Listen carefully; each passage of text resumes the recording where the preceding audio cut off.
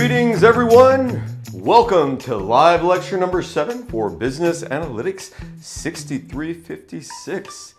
Let me tell you what, it is hard to believe we are already in the month of October, and finally here in Houston we're getting weather that is a little bit more fall-like, a little bit more bearable, even though a little bit wet today.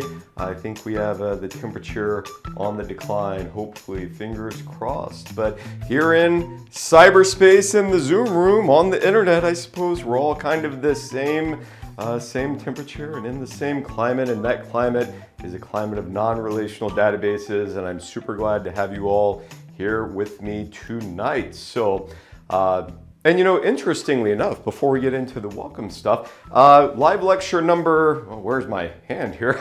Live lecture number 7 here. We have just 15 class meetings throughout the semester. So we are at about the halfway point of the semester, right? And also we're going to be covering 7 databases this semester. And this is our third database that we're covering now with MongoDB. Next week we'll be covering our 4th database of CouchDB. So yeah, and we're approaching the kind of midway point with our case project presentation first round. So yeah, in really every way of looking at things, we are about at the midpoint of the semester. So in many ways, it feels like we're just getting started, but we have, of course, covered a lot of ground and introduced a lot of new concepts and great things for you all. So I hope everything is going well and you're keeping on top of things and whatnot. And speaking of keeping on top of things, in preparation for tonight, you should have watched video series 7, which is just under an hour of content. That talks about various different ways to import data into MongoDB. It talks about some advanced querying and using aggregation pipelines and things like that, as well as talking a little bit about the kind of infrastructure of MongoDB and how replication works and some of the technical details there that enable MongoDB to deal with very big data and scale not just out, but also scale, or not just scale up, but also scale out to having many MongoDB servers in your environment to give you this ultimate kind of geographical diversity and a lot of redundancy. So a lot of really great things that were covered in video series 7 there. Since you've already read the material about document databases for last week, there were no new readings. And then we talked about this a bit last week as well. But you know, if you had the opportunity to install MongoDB in an EC2 instance in AWS, I think that is a really great experience. And I also asked all of the groups to sign up for a time to meet one-on-one with me to discuss what you're planning on doing for your case project. And last time I checked, 3 out of the 4 groups had identified a time slot, so I'll be reaching out to those groups with a Zoom link that we can use to have that meeting. And then the 4th group, please take a look at the available time slots or send me an email directly and let me know a time that will work, and we'll work something out there. So since we've had already the 55, I keep doing my weatherman act backwards. Since we've already had our almost an hour of asynchronous content, I expect class will be, you know, an hour and a half, hour and 45 minutes, something like that tonight to round out our 3 hours for the evening. So I do want to talk, since we are at about the midpoint of the semester, just a little bit about the upcoming schedule and kind of what's happening between now and the end of the semester. And then we'll do kind of a brief recap of the videos and extend some of that learning. We're going to take a little bit more critical look at the Amazon Musical Instruments Review dataset, as well as introduce a new, much larger dataset where we're going to be looking at nutritional information with this Open Food Facts database, which has over 1 million documents in the collection. And we're going to see kind of how we can interact with that, which will lead us directly into our discussion of assignment 3 and a little bit of demo and really get you put on the way to success there. So assignment 3 was posted to Canvas just a couple of hours ago. And what we do tonight in class will set you well on the way to being able to complete that. So that is the agenda for tonight. So as far as schedule stuff goes, of course, tonight is October 3rd, and we are in our second week of discussing document databases and our second week discussing MongoDB. So this will be our last class focusing on MongoDB. We will be continuing our discussion of document databases next week on October 10th, but with a different document database, CouchDB. So we're still going to be interacting with like JSON documents. We're still going to be using that skill a lot, but there's a little bit different kind of management and replication philosophy behind CouchDB, and it winds up being a really a very interesting DBMS to interact with. So a really nice class next week where we will be setting up some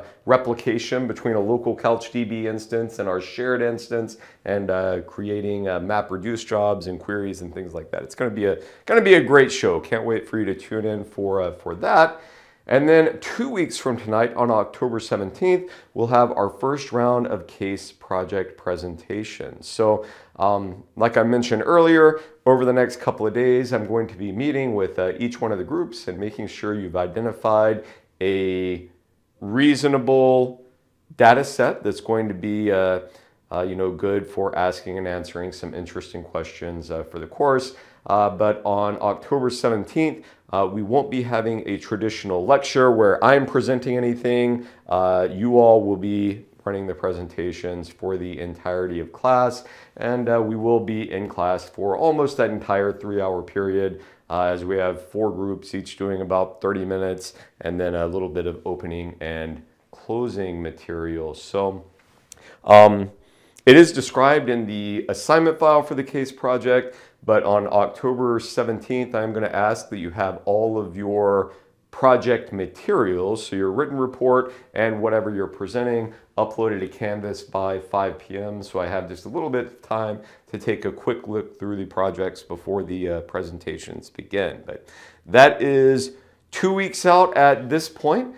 And when we come back on October 24th, we will be introducing our 4th genre of non-relational database management system in the graph database, and using a really cool DBMS called Neo4j. So graph databases are probably the most different of all of the databases that we're going to be talking about this semester. It's just a very different way of thinking about data management and really being more interested in the relationships between data elements rather than the data elements themselves, right?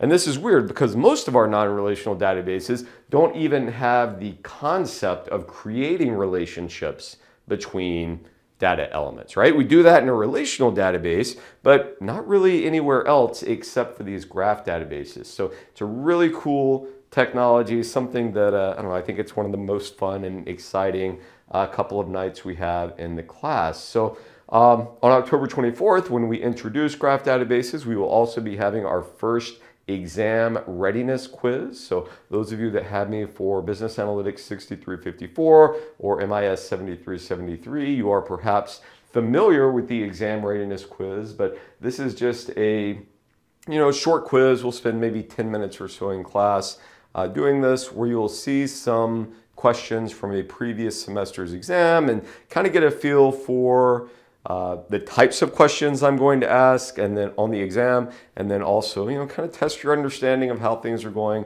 up to this point. But it will be kind of similar to the in-class exercises we've already done. So, as long as you have a good grasp of the material we've covered so far, not something to stress about tremendously. The week following that, on October 31st, I actually am not going to be available during class time that evening. But since this is an online course that's been offered for several semesters at this point, I do fortunately have recordings of all of the lectures from previous semesters. And this one in particular is a quite nice lecture. So I think it actually works well in the asynchronous format because the content that was presented there is very kind of clear and well done, and I think you will really enjoy watching that. But I will make the asynchronous video available sometime before October 31st, and you can kind of watch that at your leisure. On November 7th, we'll be moving into our fifth and final genre of DBMS, the key value database. And we're going to be talking about two key value databases. First, Redis, which is an extremely high performance in-memory database where we measure the speed of transactions not in milliseconds or thousandths of a second, but in microseconds or millionths of a second. So we're talking about transactions that are going to be running perhaps hundreds of times faster than they might in other DBMSs. So Redis is a cool thing to look at. And then on November 14th, we'll be looking at Amazon's DynamoDB, which is not quite the same level of performance as Redis, but still a very high performance database management system, but also one that is effectively infinitely scalable on a global scale because it's built on top of Amazon's AWS network infrastructure, which is literally encompasses the entire world and is made up of millions upon millions of computers. So a really neat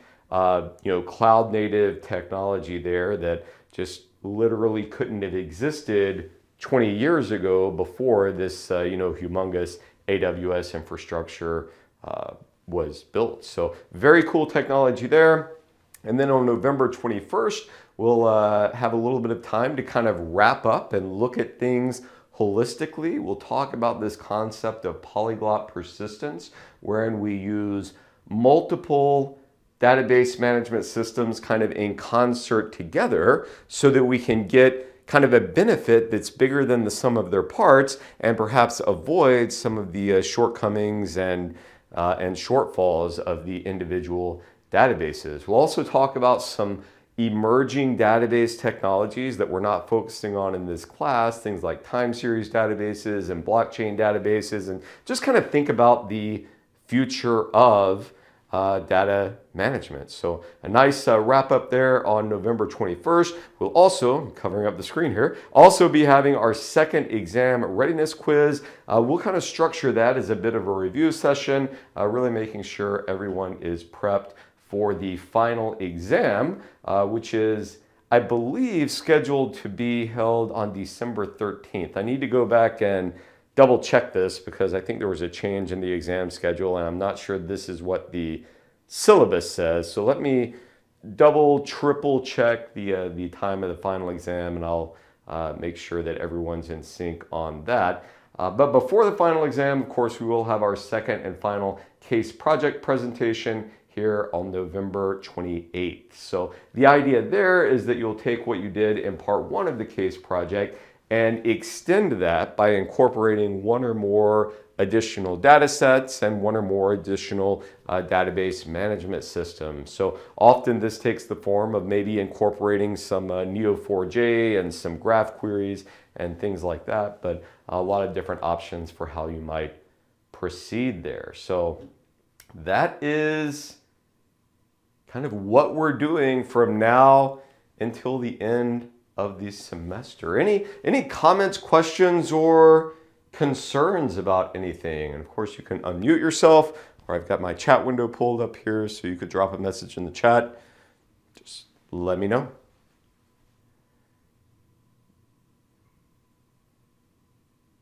Yes, Professor, I was just asking if we only have 2 quizzes and 1 exam throughout the semester? Yes, just the 2 exam readiness quizzes and the 1 final exam. There's no midterm or anything like that. Okay, thank you. Okay.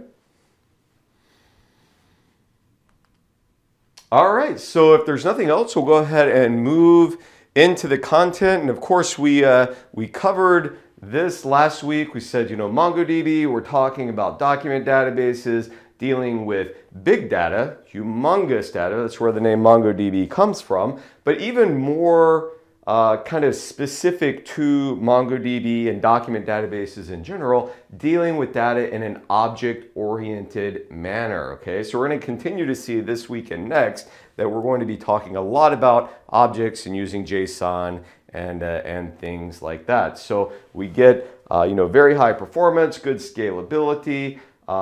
We don't have the strong guarantee of consistency like we had with HBase because, as we discussed, HBase has that shared disk architecture with HDFS where all servers can access the same data at the same time, whereas MongoDB and most of the non-relational databases we're talking about have this shared nothing architecture where they all have their individual disk, and when data is written to one database server, it's temporarily going to be out of sync or inconsistent with the other databases in that environment until that data is replicated over the network. So there's going to be some period of time that we don't have consistency, right? But we kind of trade off that strong consistency for having a high level of scalability and resiliency.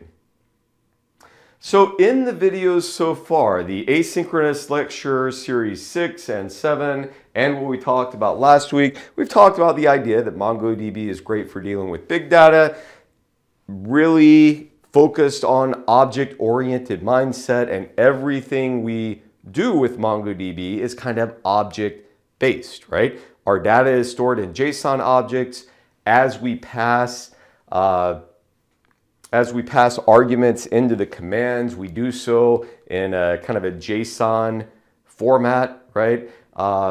We're interacting with MongoDB using like little JavaScript commands, and we even saw in lecture 7.1 how we can write like JavaScript scripts, or basically functions, to kind of extend the functionality of MongoDB. So some really great stuff there. We looked at our basic create, read, update, and delete operations, and we looked at importing data in a JSON and CSV format. So we're going to kind of build on some of this data import knowledge tonight, and I'm going to show you some additional ways to get data to the server, and yeah, just some kind of extension of this thinking. So I believe this slide was also in last week's lectures, but I think it's always nice to have kind of a cheat sheet like this for your basic operations handy.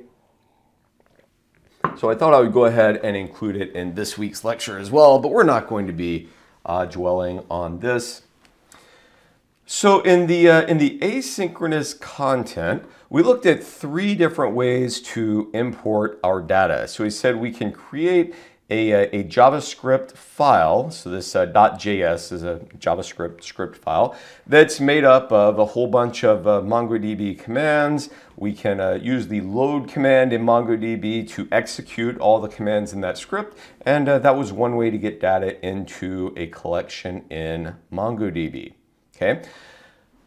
Probably a more common and useful way, though, is using this Mongo import command. Okay, and so in the asynchronous videos, we saw this this JSON file full of Amazon reviews of 10,000 and some musical instruments that's available on Kaggle. So we uploaded that to the server using PSFTP, and then used the Mongo import command to import that into whatever database and whatever collection it is we are interested in. And then similarly, we demonstrated how we can import a CSV file. So CSV isn't really the native format for MongoDB or for a document database. So we did have to make some additional specifications here, like describing that this is a CSV file and that the first row describes the names of the attributes, or in the document, the fields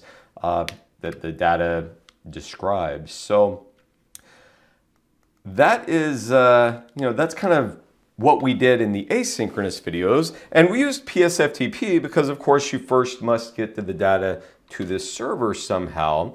And we've used this tool several times now, and hopefully we're getting kind of familiar with it. But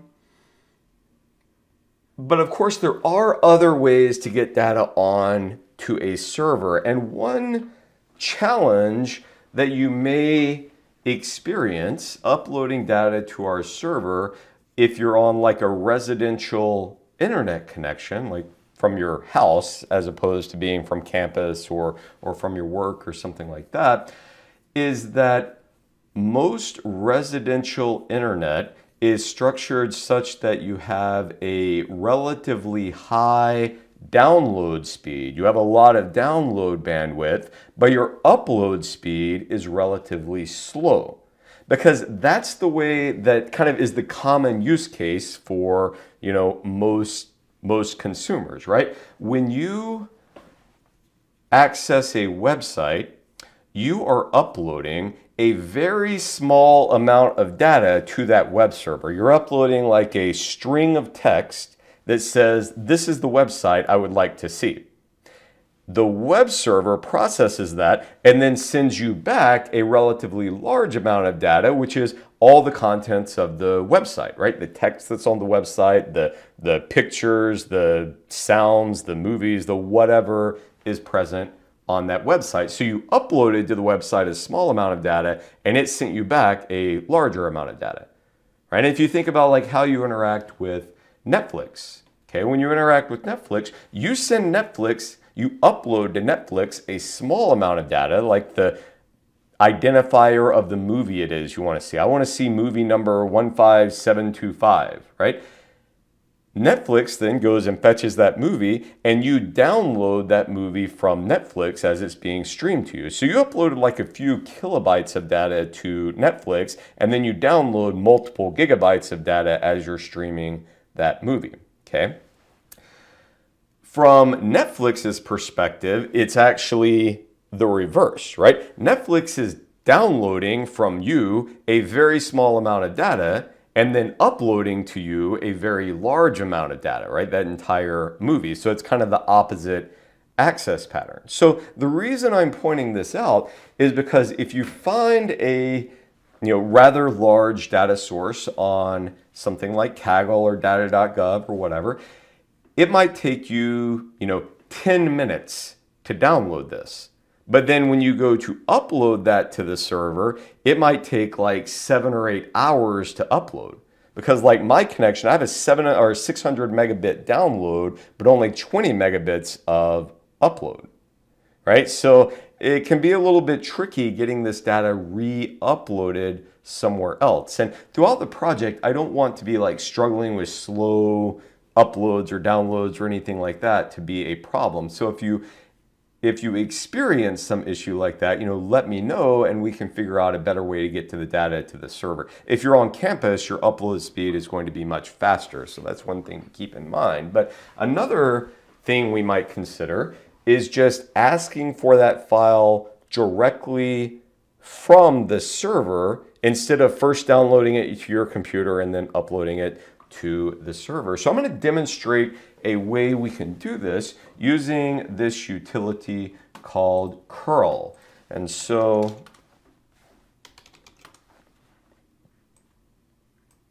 okay, there we go. Using this utility called curl. So what curl does is basically makes a request to a web server in a way that is very similar to what your web browser does, and then just shows you the results that the web server sent back. And in this request with curl, you can actually request a specific file like a CSV file or a JSON file or whatever, as long as you know the URL, right? And that's why URL is capitalized in curl, right? Because we're interacting with URLs, Uniform Resource Locator, okay? This is just exactly what the thing you type in the address bar of your browser, your Chrome or Safari or Microsoft Edge or whatever, right?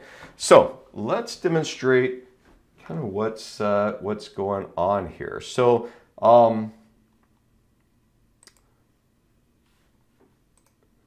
so whenever you go to a website, right, like www.bauer.uh.edu, you're sending a request to this web server asking for the website, and it sends that website back to you, and your web browser processes that HTML to show you this this nice, pretty website. So we can use curl to do a similar thing. You say curl HTTPS bauer.uh.edu. And this doesn't look much like a website, right? We just saw we see a bunch of code scroll by. But this is all the HTML code that makes up this, beautiful multimedia experience that is the new Bauer website. And if we scroll up to the beginning where this kind of starts, well, this is very, very long. Right, you see here at the top, it says, the title of this website is the C.T. Bauer of College Business at the University of Houston, which is, what you see right up here at the, title of the web page. This is, some kind of information for, loading the JavaScript and different things like that. As we scroll down just a little bit, you see like here's events calendar, giving, contact, login to access UH. Like these are these menu items that are right here at the top of the web page. And if we were to like right click here and say view page source, so this is what the web server actually sent back to your computer. And this is just exactly the same thing that we're seeing when we use curl, right? It's just that curl is showing us the raw output from the web server, whereas this, your web browser receives this code and interprets it to present this beautiful website back to you, right? So this is at a very high level kind of what's going on with curl. Curl is used to ask a website to return some content to us, right? So what I have done, I want to get the US counties CSV file onto the server, right? And if we look, let me just kind of verify that in my directory, I have my open food facts database, the reviews, the students file that we used in the asynchronous video, but no uscounties.csv file. So I have actually loaded this onto a web server that I managed at this URL right here. So by running this command, curl, and then the URL that points to this CSV file, and then saying that I want to output this into a CSV file on the computer, it will download this just like I was clicking on a link in the on a web page. So let me go ahead and do that. So I'm just copying and pasting from my content that's in the slides here. Curl, the URL, output to uscounties.csv. When I hit enter, this reaches out to my web server. It takes only less than a second or so to download this because it's just 670K, and the Amazon AWS servers sit on a very fast network connection, so it took virtually no time there. If I look at the contents of my directory again, I see I do now have this uscounties.csv file. If I were to say nano uscounties.csv, here's all that data that should at this point be looking pretty familiar, right? Good. So I've got the data now downloaded to my MongoDB server. Now we need to import it into MongoDB. And let me make sure that it's not already there. So I'm going to go into MongoDB. I didn't specify a database I wanted to connect to, so I'm going to need to connect to a database before I do anything else. This mg_UHDB is what I'm going to be using. Looks like several of you have also created your own databases, which is great. So I'm going to say use mg_UHDB, and I'll show collections.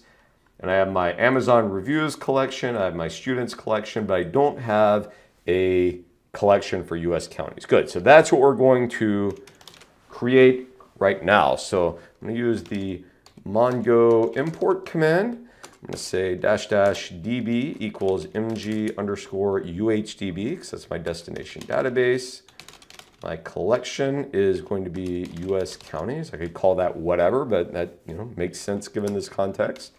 And I'm going to say the file I'm importing is home mgrimes uscounties.csv. Since this is a CSV file, we have to specify the type of file is CSV. And since it has that header line at the top describing the attributes, we say dash dash header line. And when we hit enter, it takes just, not even a second. It says 3,220 documents imported successfully, 0 failed to import. That's good. So I'm going to say Mongo UH underscore, or MG underscore UHDB, show collections. There's my US counties collection. So if I said db.uscounties.count, 3,220 documents, just as expected. Yeah, and there's all the data, right? Let's say county is Harris County.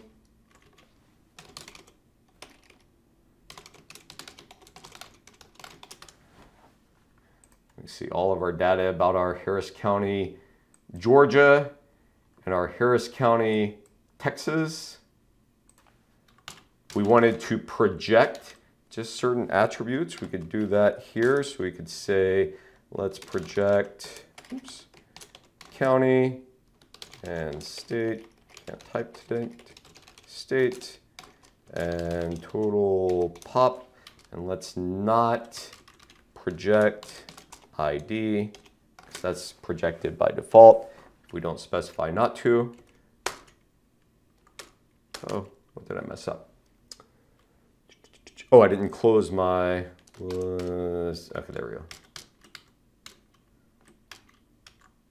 Oh no, it's gonna make me type all that again. It's pretty lame. Just gonna, there we go. It's upset that I didn't close this curly brace here, right? So now that's a well-formed object. So yeah, here we go. We're projecting our state, our county, and the total population of counties that have a value of Harris County for the county attribute. Good stuff. So we've already interacted quite a bit with the US counties data set, so I don't want to really belabor that point. I do want to look just a little bit more at the Amazon reviews data set, because I think it is a really, it's a really neat data set. And then we're going to move on to the new Open Food Facts data set, which we haven't seen before, and get a little bit of additional exposure to that. So if I say, I remember still in my same MGUHDB database, I have 3 collections: reviews, students, and US counties. So reviews is the collection I'm interested in now. And we can see here there are 10,261 documents in this collection.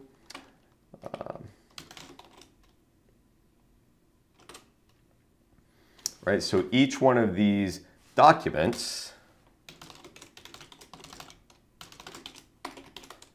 oops.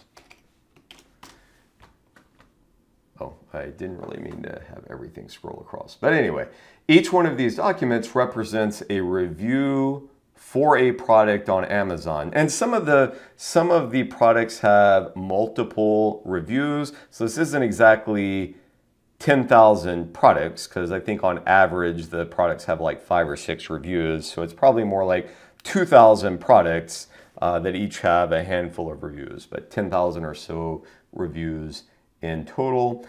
We have this unique identifier of the document.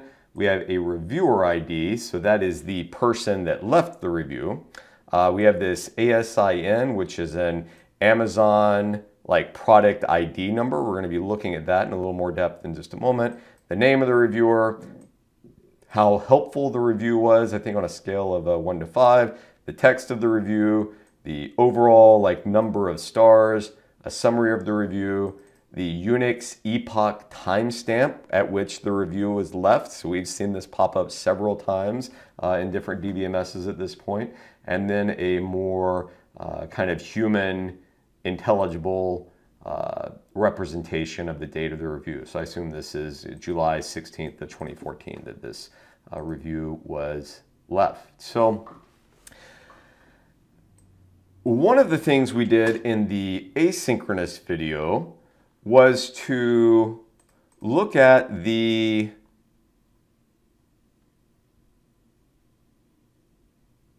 well, let's talk about the ASIN just a little bit first. So we looked at the like 5-star reviews, right? So we did, oops.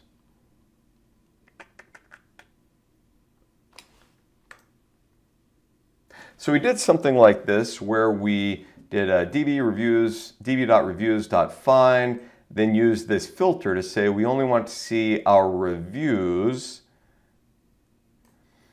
We only want to see our 5-star reviews here, and then we projected the ASIN, the ranking, which is always going to be 5 here, and then the summary of the review, right? So we saw these products come up, and we described that we can look at this ASIN. Oops, I did not mean to exit out. Right, so we can grab this ASIN value and actually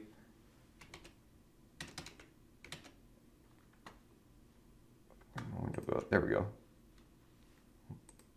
There we go.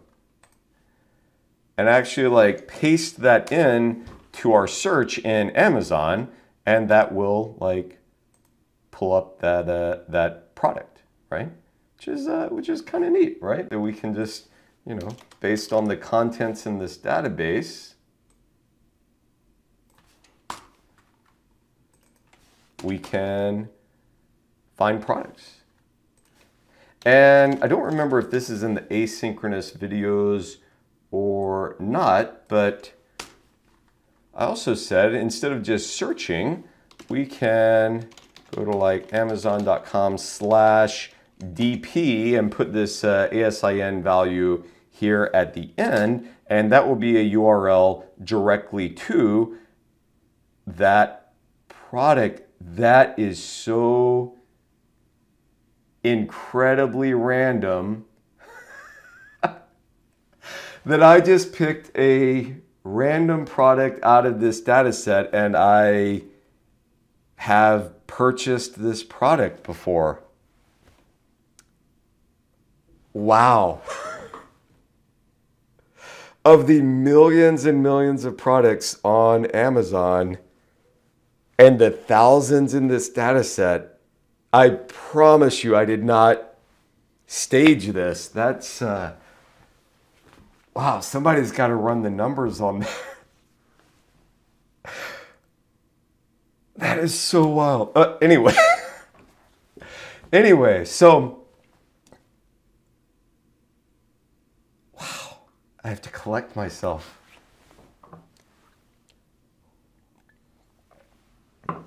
So it's kind of cool that, you know, based on a data set like this, we could like run commands to look for products that have like certain keywords in the reviews or certain ratings or a certain number of ratings or something like that, and we could actually like generate URLs to those products if we kind of think about and understand the structure of how the Amazon website works. And something that I did last semester in class, kind of on a lark, I had never tried it before, but I wanted to see what would happen, is, well, couldn't we just like systematically, now that we know the structure of this URL, we can just say amazon.com/dp/the ASIN, write curl commands to like scrape down all the data from Amazon.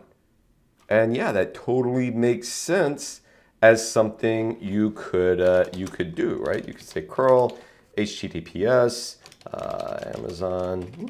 amazon.com/dp/ this ASIN number, and presumably like get this content, just the text of it, like pulled down to your computer. And this is a way that you could write like a web scraping application, right? And then you could use Python or something like that to like kind of parse the data. And so I ran this demo in class not knowing what would happen.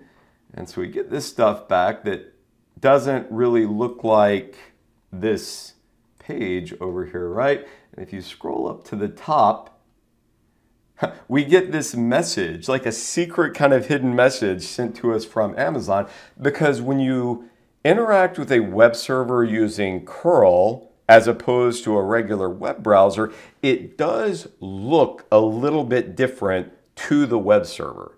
Now, you could disguise it, you could trick the web server, but just in the default configuration, curl looks a little bit different than the web server. And so Amazon actually says, hey, we notice you're not actually a web browser, that you're using something like curl, or there's a similar tool called wget, or some type of scraper to try to access this. And it says, hey, if you want automated access to Amazon data, send us an email and let's see like what we can figure out. Because there's a lot of extra overhead to making these kinds of web calls, and many websites have what they call an API, or application programming interface, that would be able to send you just the data you're interested in without like pulling down all the images and the headers and stuff like that. So I just thought it was kind of funny that when I ran this example, this demo live in class last time, we stumbled upon this. So we can't actually scrape Amazon using curl, but perhaps we could email them and ask nicely for access. And then a very strange thing happened in class tonight. It's so wild.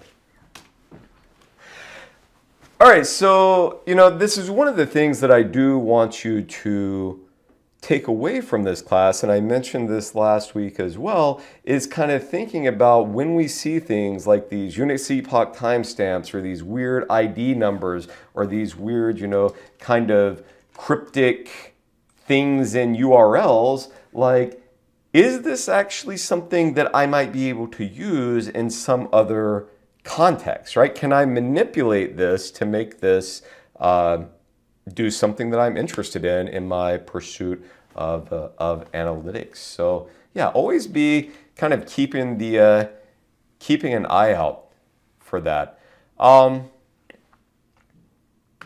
So with these search queries, so we already have talked kind of about the basic, find and searching for, certain county names and different state names, and projecting only the attributes or the fields that we're interested in. And we described how these queries are kind of similar to our SQL queries, and how we can think about them in that same context, right? So for example, that select in the SQL that we already know is very similar to the find command in MongoDB. The collection that we're querying is kind of similar to a table in a relational database.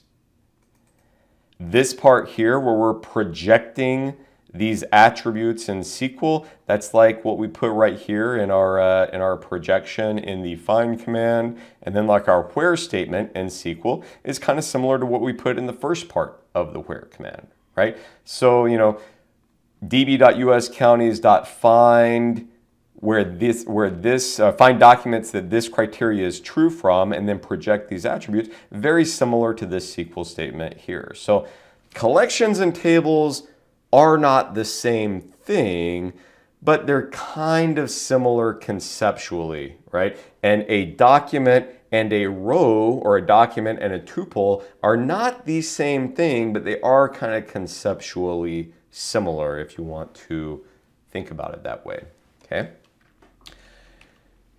And then in the videos, we also talked about these aggregation pipelines, right? Where this is similar to doing our aggregate functions using group by in SQL, right? And we said in the aggregation pipeline, our $group function is similar to group by in SQL. $match is very similar to where, and then $sort is similar to order by.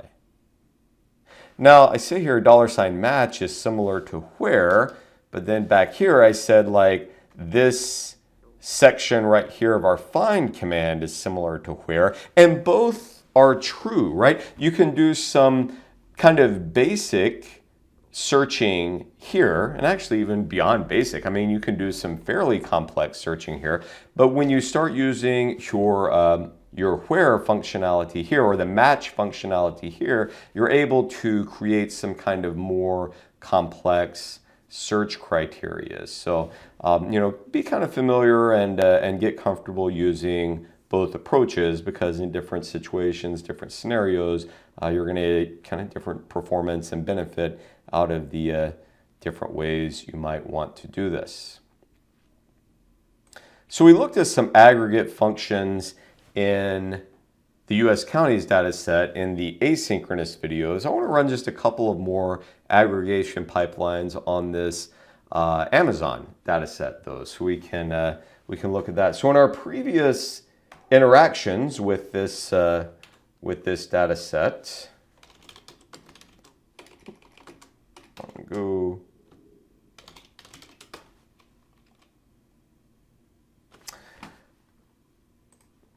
we looked at, for example, all of our products that have a 5-star review. But notice that like these 5 reviews here are all for the same product, right? So we have a lot of different reviews about similar products. So what might actually be more interesting would be to see what is the average review rating for a product, right? So to do that, we could use our aggregation pipeline. Sorry, I didn't mean for that to run. Can I type clear here? Oh, CLS, there we go.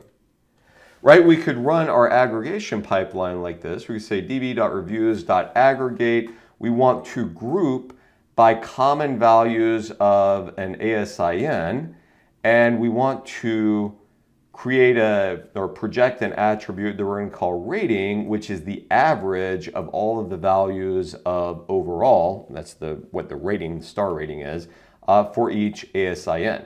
And then we're going to sort in descending order by rating, so we get our 5-star reviews first, and then on down the line our 4.9, 4.8, and so forth. So this is going to give us the average rating of each one of our products. Okay. So as we do this, we'll type IT to iterate through to the next response. But now each one of these is an individual product, and this is the average rating. So we've got a lot to have a 5-star average, and then we start getting into some 4.9, 4.92, and so forth down the line, right? So, of course, we could look, see what a product like this is. If this is another product that I have purchased, you're all just going to get A's in the class, and we're going to call it a night.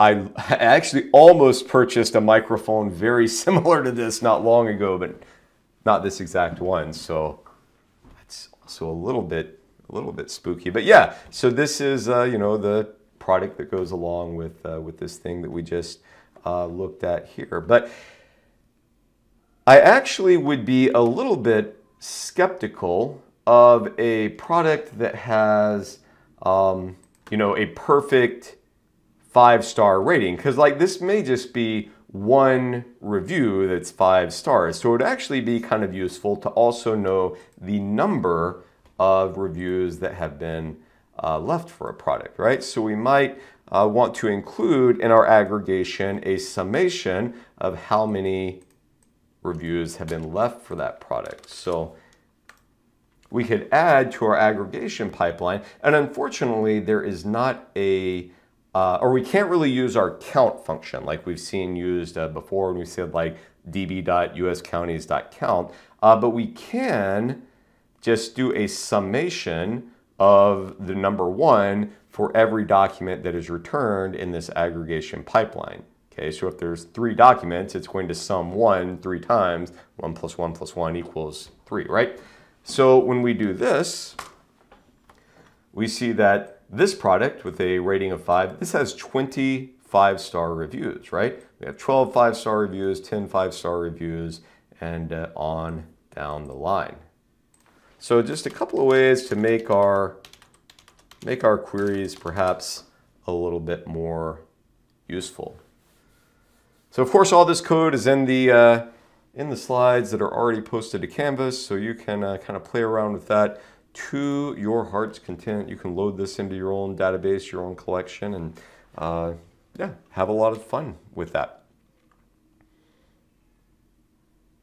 Yeah, so here's just another aggregate query, which is kind of similar to this SQL statement here, and so forth down the line. So one thing I will point out here is that it is really nice that MongoDB has this kind of functionality built into it, and it's relatively good performance, right? Recall when we tried to do any kind of aggregate functions in HBase, that's just so far from the native functionality of HBase that it wound up having to like create MapReduce jobs, and it was like this big process, and something that would take, you know, less than half a second in Postgres was taking like 15, 20 seconds in HBase, right? So HBase was very bad at this kind of aggregate queries and functionality. MongoDB does a pretty good job of it. However, it does not do as good a job of it as Postgres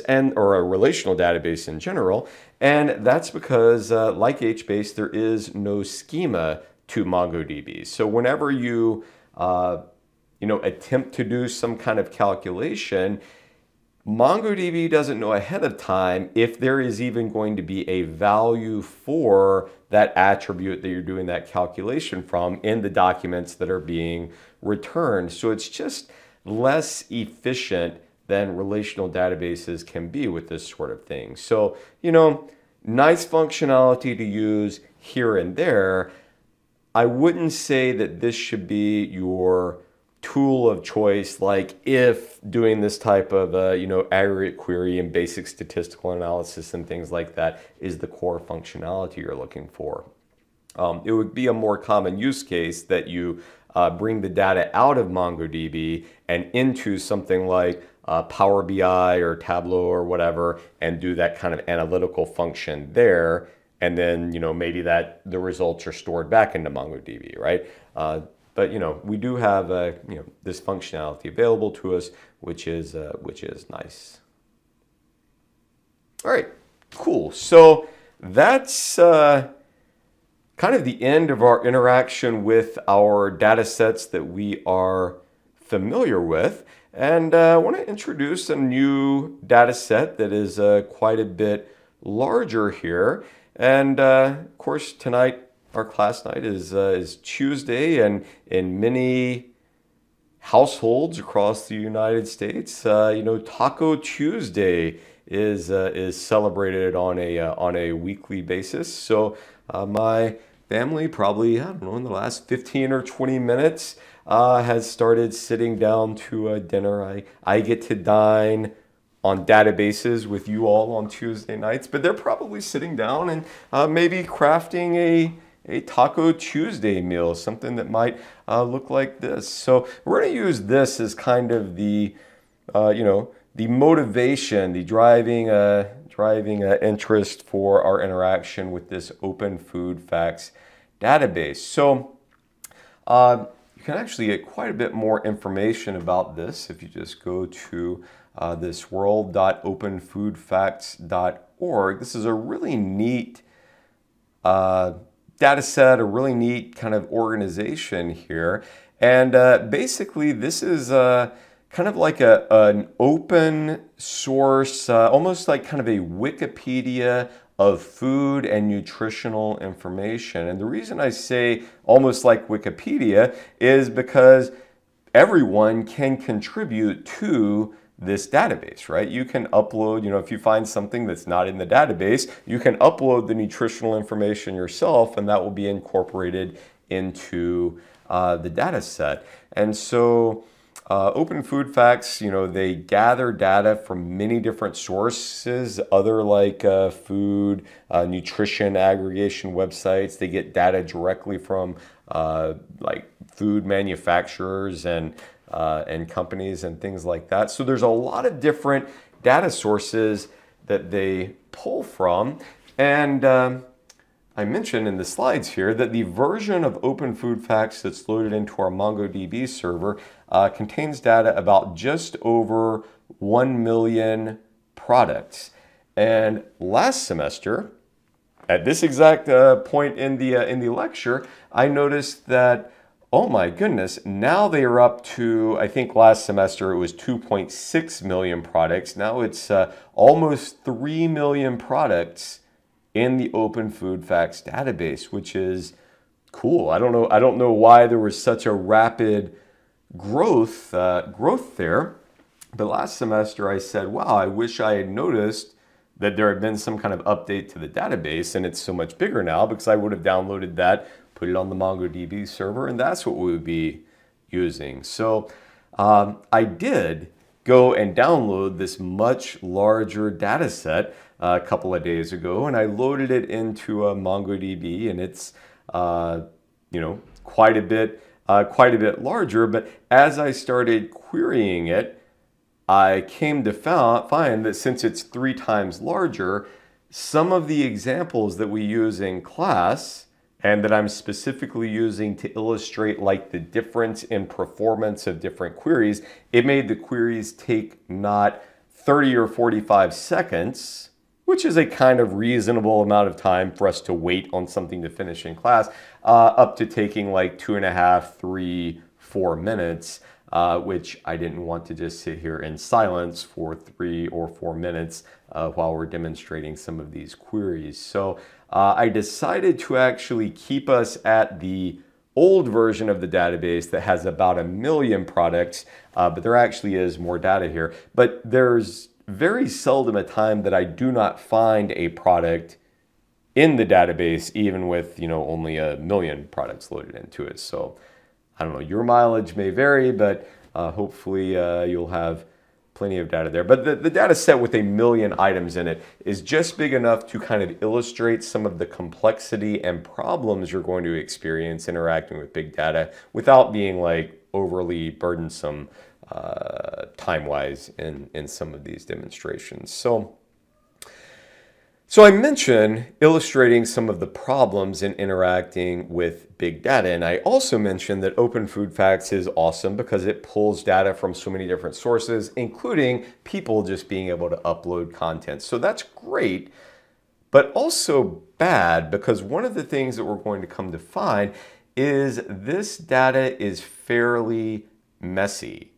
And there's like a lot of attributes that are not really used for many of the products, and we find things like the amount of fat and calories and sodium and protein and things like that to be stored in multiple different places in each document and sometimes in different formats and things like that. So the data set can be a little bit painful to work with, but that is part of the point of this exercise and this interaction. So just be kind of forewarned about that. But you can actually click around on this website and manually click on something or search for something and get all of this nutritional information. But what we are going to be doing is if you go to openfoodfacts.org/data, and all of these URLs are very clearly laid out in the assignment file that's posted on Canvas, there are exports of the data that you are free to download and load into your own database server and use how you wish, which is what we've done here. So they offer this in a lot of different formats, including an export from MongoDB, a plain old JSON export, a comma-separated values export, an RDF file, a lot of different ways to interact with this. So very cool that they have been so kind of forthcoming with different formats and things like that. So that's pretty neat. So I just downloaded this JSON file and then imported that into MongoDB. there is a link here to a text file, which is essentially the data dictionary that describes what's going on in this JSON file. So these are all of the attributes or all of the fields that you would expect to find in each one of the documents. So there's a barcode, there's a URL to the product page in Open Food Facts, modification dates, the type of packaging, the manufacturer, all the nutrition facts, so calories, which is described as energy, kilojoules or kilocalories. So a couple of different ways of looking at your calories there, your fat, your lactose, your vitamin content, all of these different things. So this, and again, the URL, the link for this data dictionary is specified in the assignment file, as well as in the PowerPoint slides. So you should be able to find that. But this is a good kind of roadmap for you to be able to use for interacting with this. So for our Taco Tuesday meal that's going on downstairs, like this is what our loadout might typically look like here. We have some tortillas, we have our Cholula hot sauce, some refried beans, some protein, some Kroger branded carnitas here, and then some shredded cheese. And so on each one of these packages, of course, there is a UPC or a universal product code, right? This is the thing that when you're in the checkout line, they scan it and it beeps and looks up the price in the database, and they know how much to charge you, right? So this UPC is the unique identifier in this Open Food Facts database. However, it is not perfect because all of the IDs in Open Food Facts use a 13-digit UPC.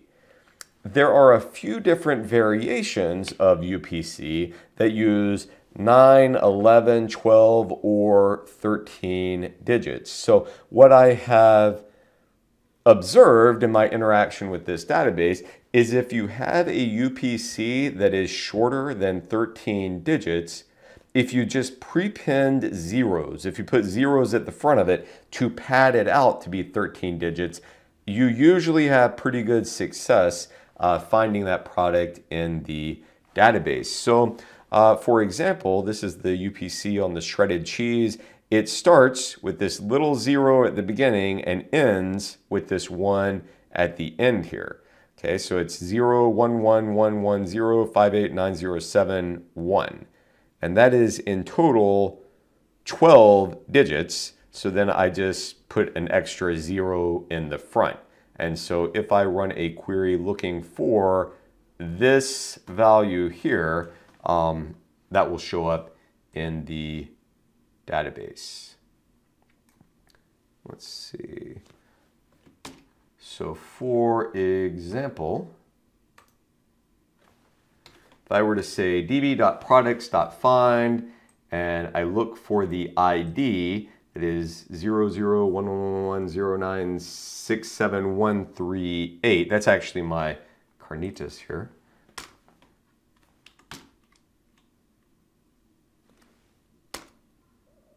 Really? We don't find anything? That's not cool.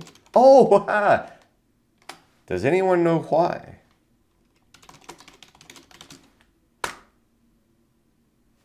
I'm not in the Open Food Facts database. I don't have a collection in MGUH called products. And man, MongoDB doesn't even give me an error message. It just gracefully fails. It's like, oh, there's nothing in a collection called products because there is no collection called products. Don't get a lot of error messages with MongoDB. Okay, I'm going to switch to the Open Food Facts database by saying use OFF. Right? And now if I do db.products.find, there we go. Oh boy, that is a big wall of stuff. Of course, I can make this look a little bit prettier by saying for each print JSON. And remember, this is case sensitive. Everything has to be lowercase except for this E, which has to be uppercase. So if I run that, All right, now this is a little bit more human readable. So yeah, we see this is, Kroger brand. Here's the ingredients: pork, water, soybean oil, dextrose, salt, whatever. But keep scrolling up here. Yeah, here's the product name: seasoned pork carnitas. So here's a bunch of messy stuff, right? Here's some of the mess I'm talking about here, right? So we've got what appears to be maybe a list of the ingredients. We saw them previously just kind of listed out here and in one value, but now they're like separated out into multiple values, but then there's a whole bunch of null values kind of scattered in there. That's not very helpful. But then I'll also point out here that the name of this attribute is ingredients_debug. And if you've ever done any programming or been around programmers or computers in general, you've probably heard the term debugging, right? Which is like troubleshooting, trying to figure out what's going on. So I'm guessing maybe this is something that was just kind of left in by a developer or something, and this is like debugging information, maybe not really intended to be used, but it's just mess that we've got to deal with. But if we keep scrolling up, so yeah, this is one of what I have found to be one of the most kind of valuable attributes here, or data objects here, which is this nutriments object, right? And we know it's an object because the value is wrapped in this curly brace, okay? So this nutriments object has all of these attributes that make it up. Vitamin C, calcium, sodium, whatever. But inside this nutriments object, this seems to be where kind of the most reliable description of the calories and fat and sodium and things like that are. But even at this, we'll find that the calories are captured in a couple of different ways. So this energy 100 grams, this is saying it's 1,084 calories per 100 grams. Then there's also the energy per serving, which is 22 or 220, right? And then there's another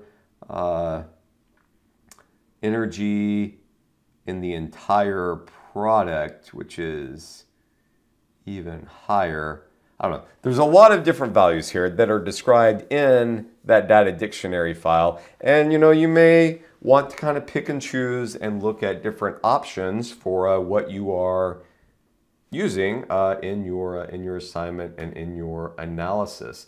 There also is this Nutri-Score, which is like a USDA just kind of general ranking 1 to 5 of how healthy a food is. So that's another attribute that can be kind of interesting. But yeah, a lot of stuff to kind of sort through here.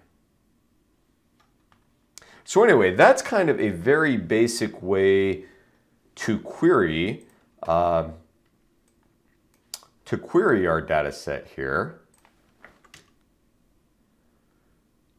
Okay, so that's what we just did in the slide.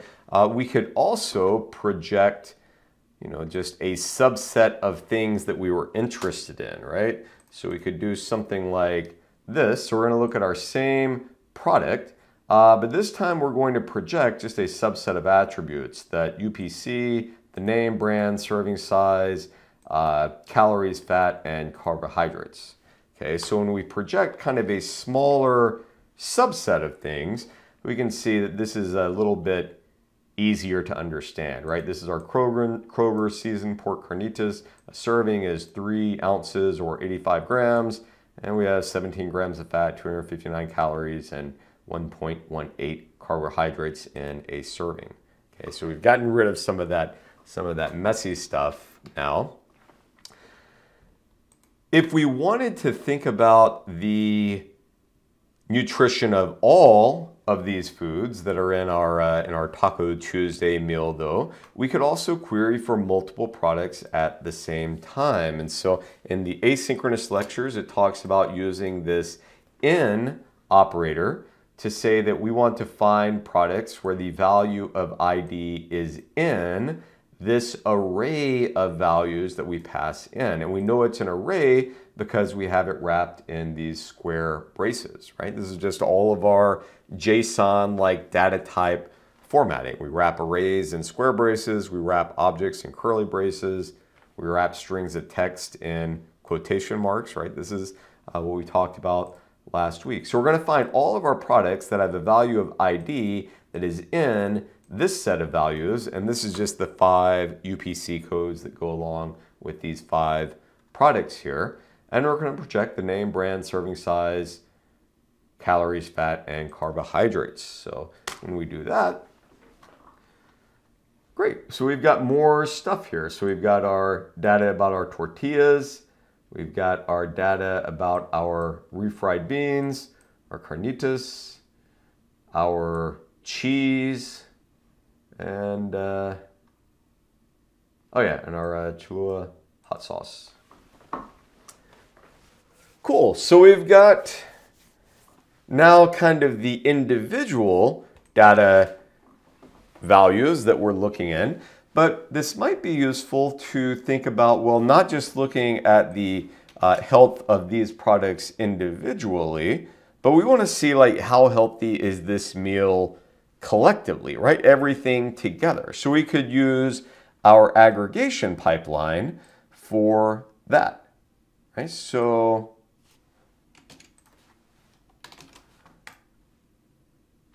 that was silly of me to clear the screen because then that gets everything behind my PowerPoint here. There we go. So we can use our aggregation pipeline to say that we want to match, so this is kind of like our where documents where the value of ID is in this set of values. These are our UPC codes. And then we want to group them all together, and we're going to just give this an ID of meal health, right? We're just going to, this is something we're just making up. This is the name of our grouping. And we're going to say that the calories is going to be the sum of this nutriments.energy value for each one of these products. And then our fat's going to be the sum of the nutriments.fat value, and our carbs is going to be the sum of the nutriments.carbohydrates. Okay? So when we run this, now we get a response that says, hey, our total calories in this meal with these 5 products is 1,000 calories with 55 grams of fat and 58 grams of carbs. So that's interesting stuff, right? So maybe we could now, with this knowledge, like look for ways to make this meal healthier, right? If we substituted a different type of cheese or a different refried bean or something like that, could we maybe bring down this fat value or bring down the carbs or something like that? So one thing we might want to do in pursuit of that would be to search for similar items in our database, right? So we can use our find command. We could say something like db.products.find. Oops. And we're going to look for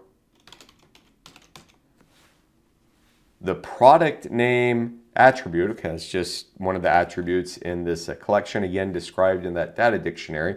We want to look for a product name that contains the term refried beans. Okay, and so previously when we had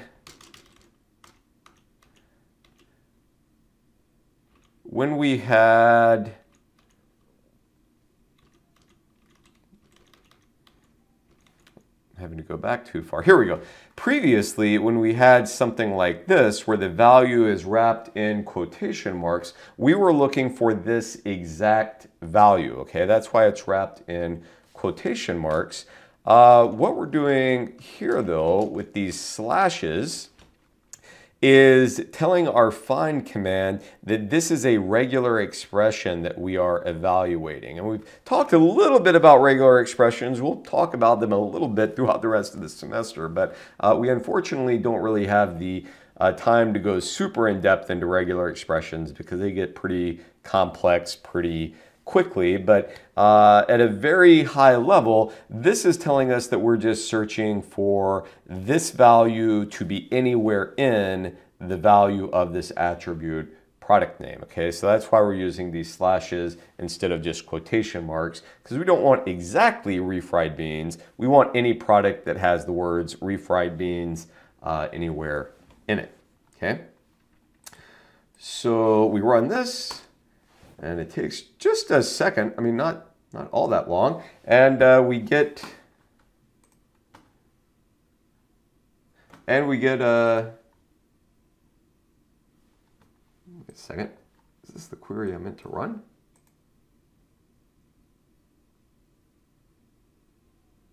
Oh, I was typing this out myself instead of just copying and pasting. And I realize now I didn't type the entirety of the command that I meant to type. Okay, so we're searching for refried beans, but so everything isn't so messy here, let's project to just a subset of attributes that we are interested in. So I'm going to say let's project the only the product name attribute. There we go. So this is going to project the ID because that is by default projected, and then also the product name. Okay, so when you run this, it takes just a second to start, but then we see the first 20 or so items here, right? We have this 100% salsas, veggie refried beans, Allen's refried beans, Amy's organic, traditional refried beans, and so on. And it says, hey, if you want to see more, type IT. That's short for iterate. So we type IT, we get like 20 more. IT again, we get some more. I type IT again, some more, some more, some more, some more. And then finally it says no cursor.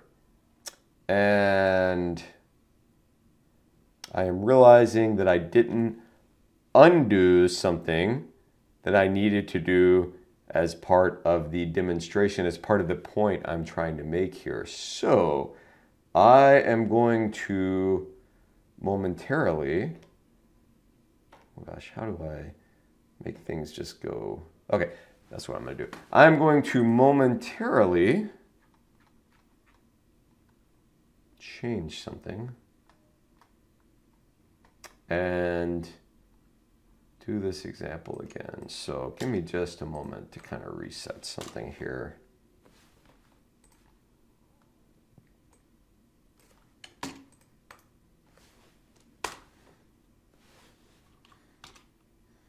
I always run through these examples before class to make sure everything is going to work. Occasionally, there's something I have to undo so that the point can be made, and I forgot to do the undo portion of that. So here we are. All right, pretending none of that ever happened.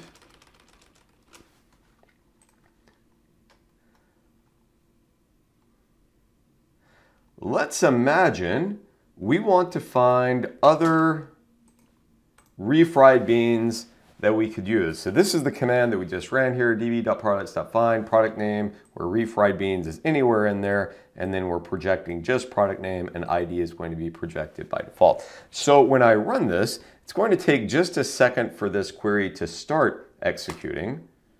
So we wait.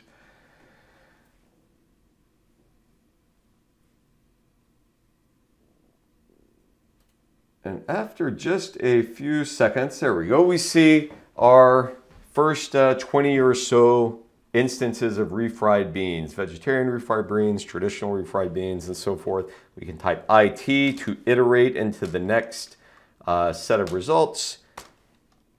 More refried beans, keep getting more. Now, at a certain point, we get to the end of like the first batch that MongoDB found, and now it's saying, okay, well, let me check and see if there's more. It's doing more searching for us, so it's taking Just a moment here.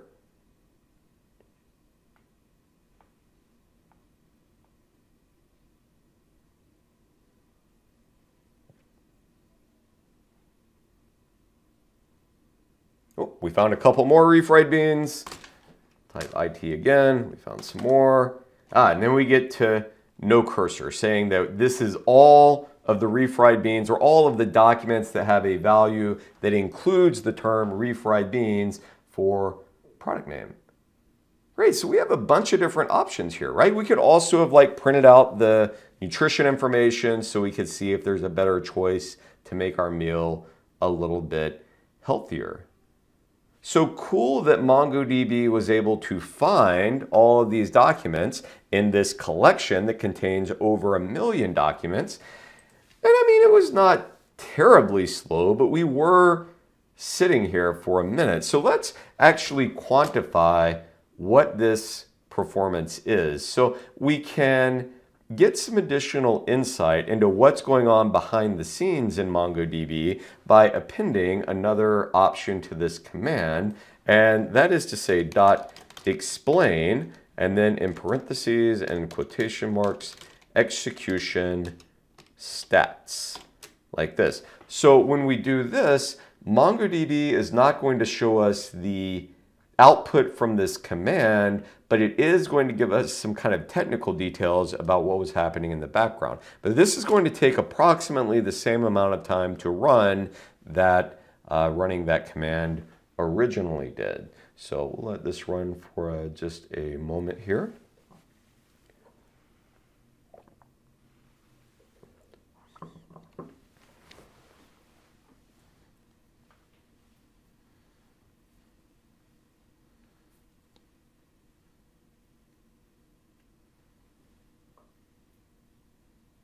And any moment now, it's going to give us the information that we have asked for.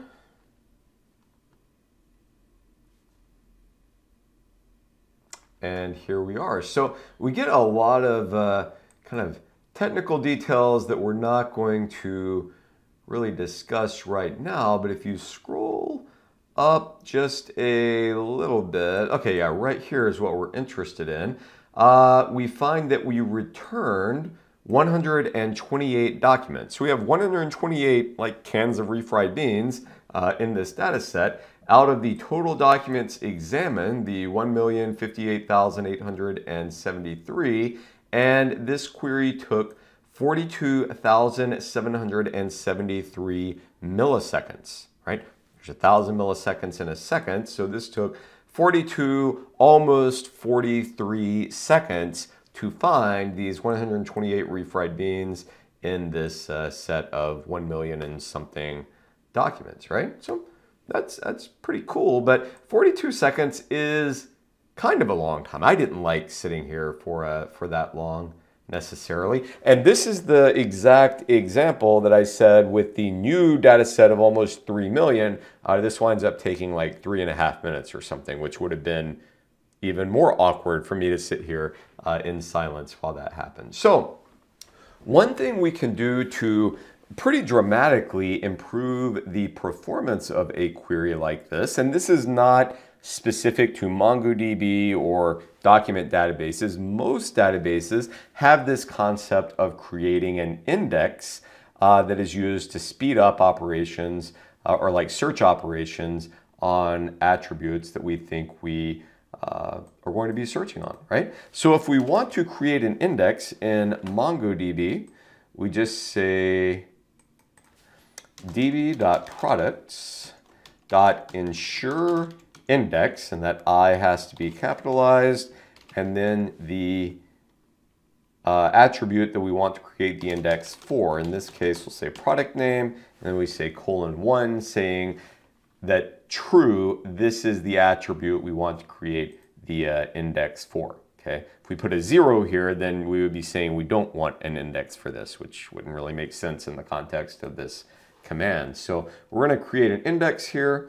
This will take roughly as long as running that query took because it is having to go through all the documents and create an index of the values that are part of that attribute. So this can be a time-intensive and also a CPU-intensive process, right? If you're creating this index in order to speed up a query that takes 45 minutes to run, then it would take 45 minutes or maybe even more to create that index, and your CPU is going to be high while you're doing that. So generally, creating indexes in any DBMS, relational or non-relational, is something that you want to do off hours, right? You want to do this during a maintenance window or at like 2 in the morning when there's not a lot of people using the system, because it is going to degrade the rest of the system performance. But now that we have this index created, running this same query to find all of our refried beans is a lot faster. So, how much faster?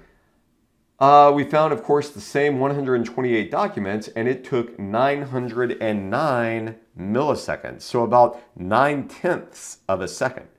So we went from 44 seconds down to a little bit under a second just by creating this index. So indexing is a very powerful tool for being able to make your queries faster. So I imagine that you all will be wanting to search for different product names and things like that. So I'm going to leave this index in place for you, but you can create other indices as you might need them. Now, another query that you might be interested in running is to find like all of your diet-friendly foods, right? All of our low-calorie foods. Okay, so we might want to do something like this.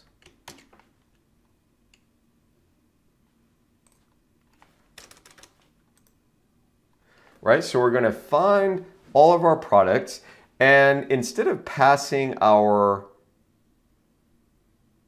well, we have to use this, kind of strange postfix notation to do this AND operation if we wanted to find all of our products that have a value for energy that is greater than 50 and less than 100. Okay, so if we want to find products that are between 50 and 100 calories, we could write a query that looks something like this, and we would get these products in return. We get some things like, I don't know, some type of salad thing, some type of, my product names are all kind of in weird spots here, but let's see.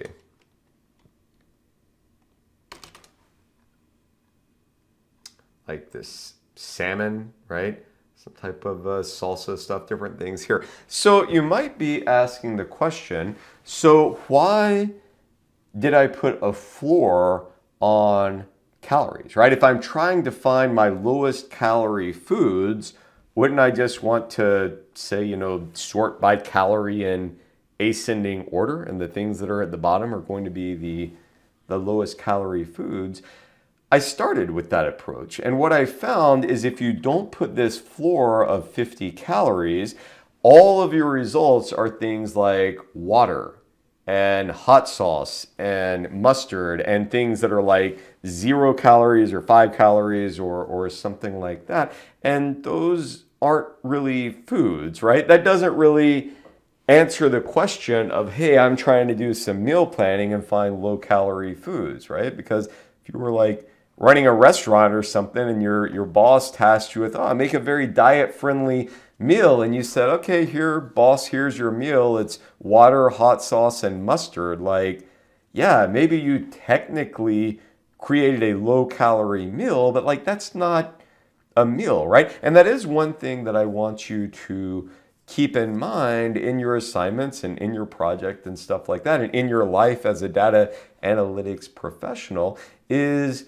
your interpretation of the data and the results, and making sure that it's not just a technically correct answer, but that it is also a reasonably correct answer for the business case at hand, right? And so you might wind up having to kind of tweak some of your queries and your data values, and maybe clean your data a little bit in order to avoid having a solution that is perhaps technically correct but doesn't really make sense in the context of the problem. So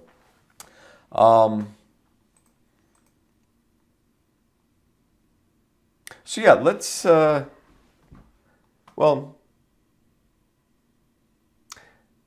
actually let's not get into that. But we do have the example here of kind of the difference in performance that we might expect to see if we were to index like this calorie attribute, right?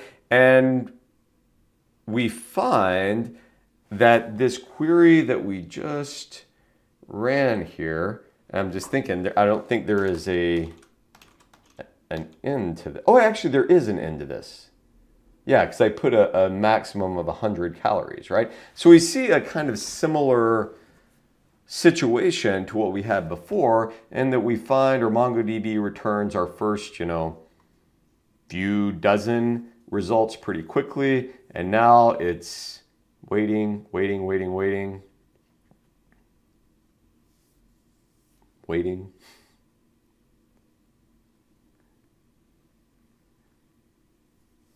We find that if we create an index on this calorie attribute, we can pretty substantially increase the performance. And in the example as it's illustrated in this slide, it takes us from this query taking about 14 seconds to run down to about 2.5 seconds to run, which is not the same level of performance gain that we saw with the product name attribute, where we went from 45 seconds to a little under a second, but still a pretty substantial gain. And the reason we don't see as substantial of a gain here is that the process of indexing string attributes, like a product name, is a little bit different than the process of indexing numeric attributes, okay? And we just don't get the same view here because strings are kind of a finite combination of characters, right? Whereas these numeric values are an infinite, range of possible numbers. So the algorithms that are used for the indexing and the search process is just a little bit different. So while we do see a great performance increase here, it's just kind of a different animal when you're indexing on numeric values as opposed to strings. And I think the Perkins book goes into a little bit more detail of the different types of indexing that's going on there. So if you're interested, good reading there. All right, so this is kind of the type of mindset you should be in for assignment 3. So of course the assignment file that's on Canvas goes into quite a bit of depth about the expectation and deliverables, but at a very high level, what you're going to be doing in assignment 3 is kind of like what we did tonight. I'd like for you to identify 5 to 10 items that you might find in your pantry or at the grocery store that might go together as part of a meal, or that you might serve as snacks at a party or something like that, and explore the data in this open food facts database to ask and answer a couple of interesting questions, right? So you identify your 5 or 10 food items. You might want to look at the different nutritional content. You might want to look at the variety of the ingredients, or maybe if you have brand loyalty toward a certain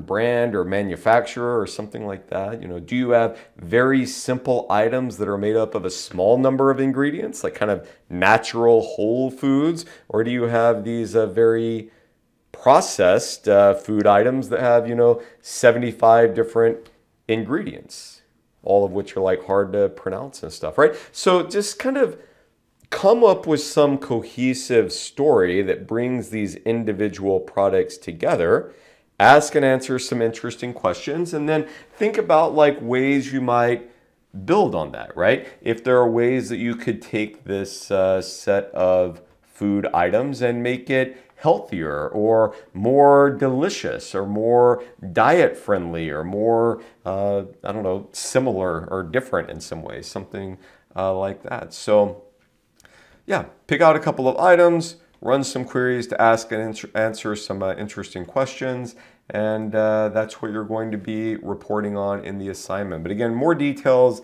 in the assignment file itself, and also kind of the same general way of thinking that you should be thinking about the upcoming case project, right? Where we find a data set and we think of some interesting questions that we can ask and answer with that data, and then we run the queries and do the analysis to answer those questions, and we write up our findings and present it in an interesting and meaningful way. So that is assignment 3. Any questions about the data set or the assignment or the case project that's coming up here in just a couple of weeks? And one thing I will point out about this data set here, you do not need to download anything at all from Open Food Facts. Everything is here on the MongoDB server.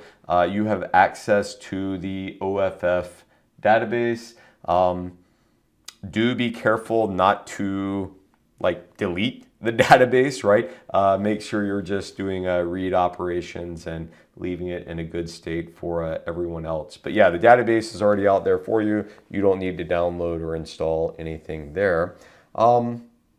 Yeah, any other questions, comments, or concerns there?